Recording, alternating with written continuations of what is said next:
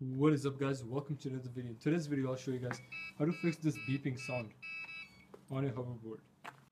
So if you turn your hoverboard on and see any kind of sounds like that, here's how to fix it. Alright, so to get started, make sure your hoverboard is completely flat. We don't want it anything like that, nothing like that. So completely flat. And once it's flat, hit on the power button and hold it for 5 seconds. You'll hear a beep and you'll see the lights flashing. Let go of the power button and press it one more time and power off the hoverboard.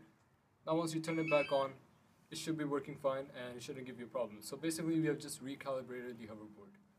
And after the recalibration, everything is reset and it should be working fine without any problems.